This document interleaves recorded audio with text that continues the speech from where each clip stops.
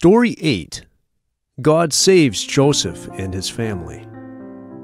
Many years later, when Jacob was an old man, he sent his favorite son Joseph to check on his brothers who were taking care of the herds.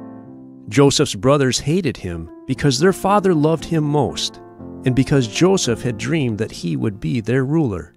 When Joseph came to his brothers, they kidnapped him and sold him to some slave traders. Before Joseph's brothers returned home, they tore Joseph's robe and dipped it in goat's blood. Then they showed the robe to their father so he would think that a wild animal had killed Joseph. Jacob was very sad. The slave traders took Joseph to Egypt. Egypt was a large, powerful country located along the Nile River. The slave traders sold Joseph as a slave to a wealthy government official. Joseph served his master well, and God blessed Joseph.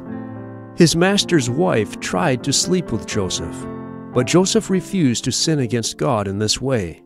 She became angry and falsely accused Joseph so that he was arrested and sent to prison.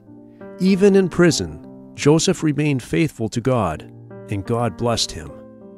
After 2 years, Joseph was still in prison, even though he was innocent. One night, the Pharaoh, which is what the Egyptians called their kings, had 2 dreams that disturbed him greatly. None of his advisors could tell him the meaning of the dreams. God had given Joseph the ability to interpret dreams, so Pharaoh had Joseph brought to him from the prison. Joseph interpreted the dreams for him and said, "God is going to send 7 years of plentiful harvests, followed by 7 years of famine." Pharaoh was so impressed with Joseph that he appointed him to be the second most powerful man in all of Egypt. Joseph told the people to store up large amounts of food during the 7 years of good harvests. Then Joseph sold the food to the people when the 7 years of famine came, so they would have enough to eat.